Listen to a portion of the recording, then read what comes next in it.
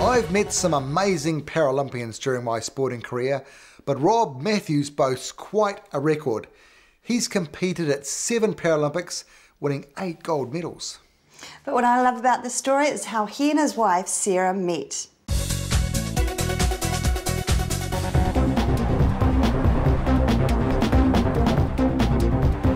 Perfectly in sync, these guys look like just another couple of joggers pounding along Auckland's Tamaki Drive. The guy on the right is celebrated British Paralympian Rob Matthews. With him, his guide, Nick Butt.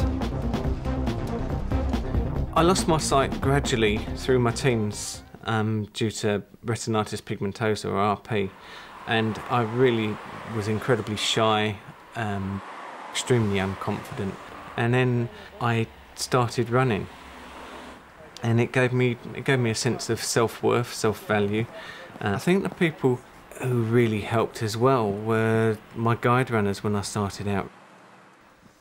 You only have to check out Rob's website to see how high profile he is in Great Britain and just how stellar his athletic career is. Running became Rob's passion. Just 6 months after taking up running, he set his first world record. It was the first of 22 world records.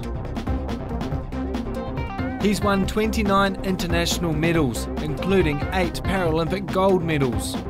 One of his proudest achievements, an MBE for services to sport. I think running's really given me the life I've got. Rob's a Kiwi now, living in Auckland with wife Sarah and baby Thomas. Num, num, nummy num.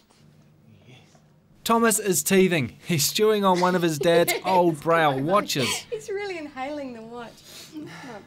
Ironic, really, because an antique Braille watch forms part of the love story between Rob and Auckland interior designer Sarah. I went down to T-Rail to go to the place that I know has fabulous lights, and I spotted this antique watch shop next door, and I went into the guy, and I don't know why I actually walked into the store because I wasn't seeing anyone and it's all men's watches. And then I saw this thing, this watch in the corner of the glass cabinet, and I said to the guy, can you get that out so I can have a look at it? And I opened it and I was like, that's beautiful, it's Swiss, and then popped it open and it was Braille, and I thought, wow, I don't know why I'm looking at this, and $1,000, and I knew I had to buy it, and I had absolutely no idea why. Well, it was serendipity really, because I came on holiday to New Zealand, and we went to, I was taken to the launch of the Earth Race boat, and after that reception I went for a stroll along the viaduct. Anyway, I did buy it, and I met Rob the next day. Yeah, we didn't stop talking for 26 hours or something, and we just hit it off. There was an immediate spark. And we went up to Greece, and it was Rob's birthday, and we went to this restaurant, beautiful castle in the background, and I gave it to him then, and yeah, and he proposed to me, and it was all go, really. So whirlwind romance, and was meant to be, I think.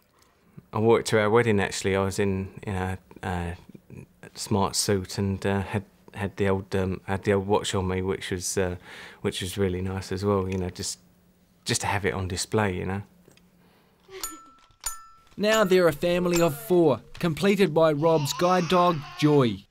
As soon as I met Rob, within 28 months, well now 28 months on, you know, I'm married. We have a new home together, I have a baby, we've done world travels. It's just been like a huge whirlwind of a change. Rob's happiness today is in stark contrast to the tragic and unexpected loss of his first wife in England 5 years ago. At the end of 2003, she died suddenly due to a brain hemorrhage.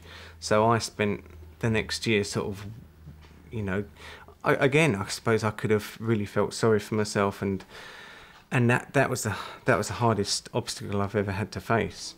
Running helped me again. You know, I think I might have gone mad had I not had the running to, you know, just focus my mind, to get rid of a bit of pent up emotion. Rob knew his late wife Kath would have wanted him to compete at Athens. And that culminated in me thinking, you know, bloody hell, why don't I just, you know, do what I want to do? And the first thing I did in that respect was come to New Zealand. All right, Curtis, leave it open. Oh, it's a bit chilly, mate. Forward. Rob loves the Kiwi lifestyle, but he reckons councils need to pay a little more attention to accessibility in the city. Just up the road from his Remuera home, Rob shows me a trouble spot. Tactile paving grids are supposed to provide safe crossing for the blind at intersections. This one faces the wrong direction. This should line me up, especially if I've got a white cane, with crossing straight over to the other side. But this is directing me into the oncoming traffic. Yeah, not so good then. No. And it's not the only one. It presents a challenge for anyone trying to navigate around the city. But Rob's used to dealing with life's obstacles. You have to be born with a certain tenacity. You know, there have been people during my life who've told me what I won't be able to do because I'm blind. And they've been a source of inspiration, really, because whenever anyone tells me that I won't be able to do something, then I think, well, you just watch me.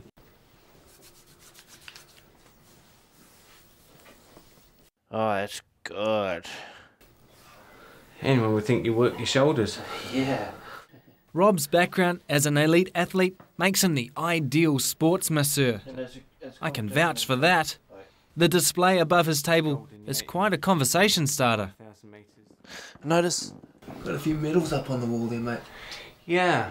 I've done 7 Paralympics, won 8 Paralympic golds. I've set 22 world records, and I've got, you know, nothing to prove. So, you know, now it's just my own whatever goals I want to set myself. Rob's now on the speaking circuit, sharing his story. My journey through life has taught me that anything is possible. Being able to get across to people messages that, you know, you don't give up when the going appears to be tough, you know, and like I said before, you know, one person's excuse is another person's challenge. See if you want a bottle. As he revels in the active Kiwi lifestyle, Rob's forming a list of fresh challenges. I'd like to have a go at sailing, see if I'm any good at that. That's a challenge for me. I'm not naturally a very good swimmer, but it'd be quite a good challenge to swim to Rangitoto. I haven't mentioned that to you before. It doesn't look like Rob's about to slow down anytime soon. Well, he spent his whole life going fast. Why stop now?